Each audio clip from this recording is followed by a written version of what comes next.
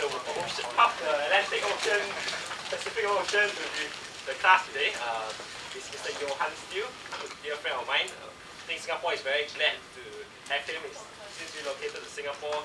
Serial entrepreneur extraordinaire, featured in news media like Newsweek, Economist, and serial entrepreneur, successful.com entrepreneur, billionaire. So I ran out of adjectives to describe you. I think you'll do a better job. Johan, please, over to you. Thank you very much. Okay. Thanks.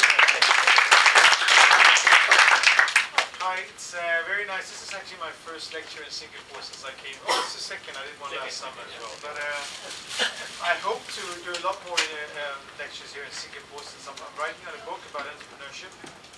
And I want to spread the word of entrepreneurship because I think it is very important.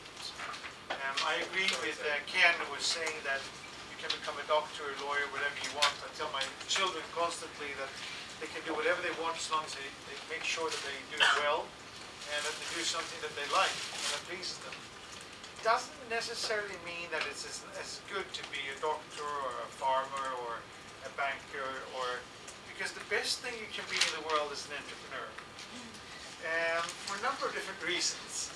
Predominantly because it's the only one who really creates value in the society. Basically everything we have around us is there because of an entrepreneur.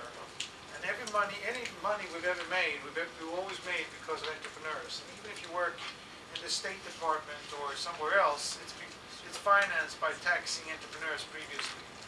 So there is only, I should call it God, there is only one true hero in society of mankind, and that's an entrepreneur.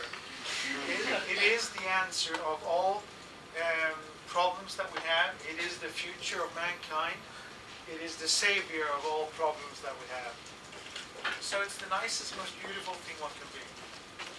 And when I describe it, the reason why I'm working today, not as an entrepreneur, actually I am still, but predominantly spreading entrepreneurship and seeing that as more important than the actual entrepreneurial role itself, is that I fell in love with entrepreneurship as such, and what it could do for people, and how I saw people actually being able to work with entrepreneurship. And it's incredibly interesting to listen to Ken, because no matter where you listen to entrepreneurs around the world, they basically all say the same things. One of the things all entrepreneurs say is that what they say is the right thing. And all entrepreneurs sound as if this is the way to do it. But if you listen to 10, 15 different entrepreneurs, you'll find there's many different ways of doing things. And I try to be a bit more humble, although I'm not exactly famous for that, by saying that all roads bear to Rome. And I truly believe that. There is multiple ways of being successful as an entrepreneur. There's a number of things that are equally important regardless of a way you choose, which is, I'll get back to those. But there's numerous amounts of ways of doing it. I do, however, agree with Ken that you need to know what you want to do. You can ask somebody else for the idea. And the good thing is, it doesn't have to be a good idea. If you look around yourself, this carpet, anybody would like this carpet in your bedroom or living room at home? No. Still, somebody's been able to sell, I don't know, maybe 50, 60